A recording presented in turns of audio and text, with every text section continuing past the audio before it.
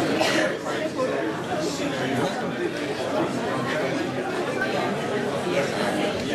have a minute. If you'd like to take your seats now.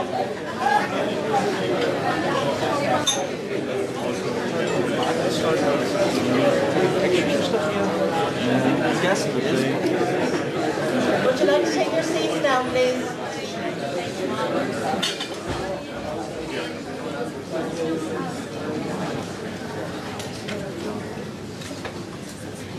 So we start on this session, communicating atheism.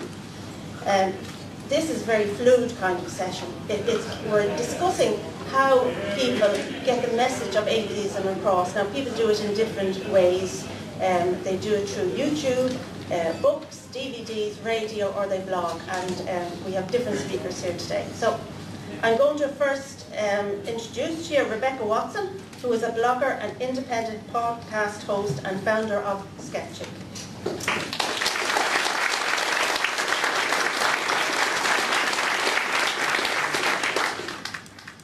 Aaron is a YouTube user.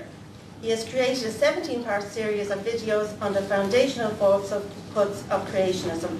And this is his first time out of the US. And make sure you give him a big warm welcome so he'll come back again.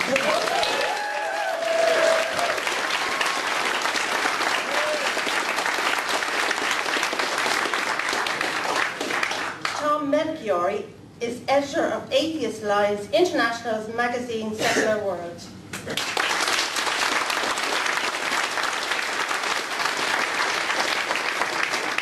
And the young man on my left here, or my right, I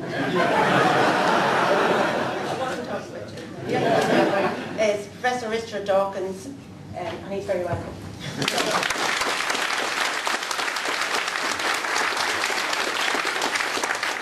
Rebecca is going to start, then Aaron, Tom, and the young man on my right. Well, thank you very much for that intro. Can everybody in the back hear me? All right. Yeah, it's really never been a problem for me, but everybody else has been asking that, so I thought I would as well. I'm really happy to be here. I was a little unsure about what I would be speaking about because the topic of communicating atheism is such a large one, and I wasn't really exactly sure what I should narrow it to. And then I saw the really interesting panel earlier today on women atheist activists. And I was going to ask a question at the Q&A, and then I realized I didn't have a question so much as an hour-long lecture. So I'd like to give that now. No, specifically I took issue with something that was said by the esteemed Paula Kirby, whose work I really enjoy. But she made a comment that she felt that there was no problem with sexism in the atheist community because she's never experienced any sexism in the atheist community. In the skeptical movement, we refer to that as an argument from ignorance, and in the feminist community, we refer to it as an argument from privilege. I'm really genuinely happy that she hasn't experienced any sexism, but I don't think that that's a proper basis to make a judgment on whether or not there is a problem with sexism and atheism. She also later said that she didn't think that there was some great conspiracy to keep women out of the atheist community. Well, I don't think anyone thinks that. I think that's a bit of a straw person, if you will. I think that unless you want to consider the patriarchy in general as a conspiracy, which I don't think that there's any club that's getting together, how can we get less women involved? No, that's not happening. But there is an issue with sexism, and I thought that because the topic of this panel is communicating atheism, I thought that maybe I could offer my perspective as someone who communicates atheism while being a woman, because it differs from Paula Kirby's experience, and I think it's important that you know that her experience isn't my experience. So a few weeks ago, I have a podcast called The Skeptic's Guide to the Universe. And no, you're right not to applaud. That was the right decision you all made. and if you're not familiar with it, it's mostly, it's skeptical topics, science topics, but we do occasionally discuss secularism, things like that. I talked very briefly about these talks I've been giving recently in the States at atheist conferences, in which I described the religious right in the US and their war on women that they've been waging very recently. To give you just a quick idea, in the first 3 months of this year, state legislatures in the US introduced 916 bills that restricted reproductive rights. Amongst those that passed were some really horrific things, like abstinence-only education must be taught in one of the states, I believe it's South Carolina, unless the school petitions the government to teach something called Abstinence Plus, which is a way for religious conservatives to get abstinence-only education into the schools while throwing in something about condoms at the end. Also, some very serious restrictions on abortion, and also on general access to contraception. They're allowing pharmacists, for instance, to not give contraception to women who ask them for it, which, they're protecting the pharmacists' jobs.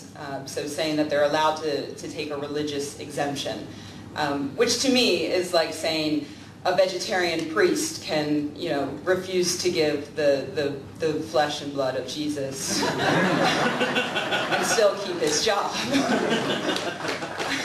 If you can't do the job, don't do the job. So I spoke briefly about that on the podcast, and I encourage people in the audience who are concerned about separation of church and state when it comes to things like prayer in schools and creationism. I encourage them to learn more about what's happening to women and to get involved and to help fight the religious right. So then the emails started coming in. The first email was addressed to the female on the podcast. My name is at the top of the show. Everybody calls me by that name. It's Rebecca. It's on the website. But it was addressed to the female, and he was wondering why I was encouraging people to kill babies. He was an atheist. Another email I got was addressed not to me, but to the men of the podcast. It was basically, "Dear guys, won't one of you do something about that Rebecca?" This isn't the first time that I get those emails all the time. They're not addressed to me, they're addressed to the men, asking them to shut up that girl. And it most often happens when I talk about feminist issues, women's rights issues, things like that. I'll also note briefly that email was terribly misspelled, grammatically incorrect, and ended with, "You should all just grow up," and then, "With great power comes great responsibility." So my response was simply, "Thanks for your email. It takes a lot of courage for a semi-literate adult male to quote Spider-Man and then tell us to grow up."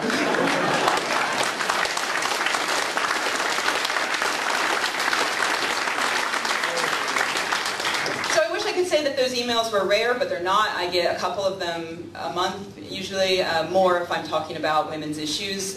They're extraordinary. They range in sexism, from extraordinarily sexist to this is probably kind of sexist.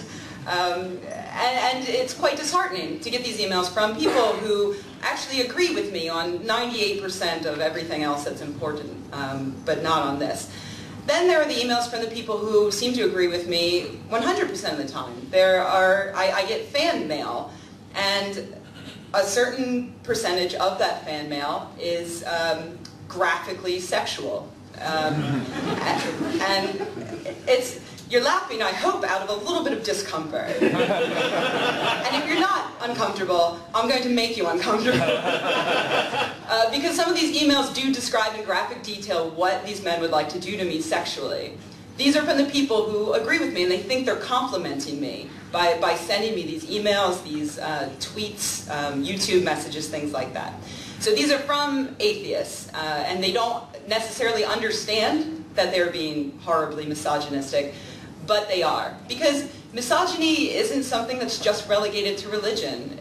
Religion can certainly bring it out, and it can strengthen it, but it's a cultural problem. And even atheists, even rational people, haven't necessarily rationally looked at their own ideas of gender and equality and sex. So that's one of the things I like to do on Skepchick. That's one of the things that Skepchick as a website stands for, is it's a place where we combine skepticism and atheism and secularism and humanism and feminism. And through that we hope to sort of let people know about what their privileges are and how they can help be more welcoming to women, how they can get rid of the biases they hold that they might not even realize they hold. So that's what it's like to deal with other atheists as an outspoken atheist woman. And of course there's also, I should mention, the contact I get from people who disagree with me even on the atheism, the contact I get from religious people. I'm sure we've all heard Richard reading his amazing hate mail, which is hilarious, which I should mention is actually my cell phone ring.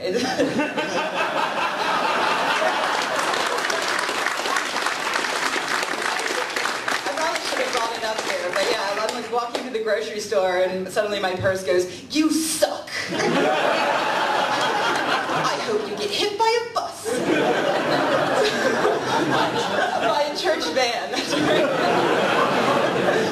So, the hate mail I get, obviously we all get some pretty terrible hate mail, but I'll just mention briefly that as a woman, a lot of the hate mail I get isn't just violent. I do get the death threats and, you know, standard sort of hate mail like that, but I also get a tremendous amount of threats from religious people that involve rape.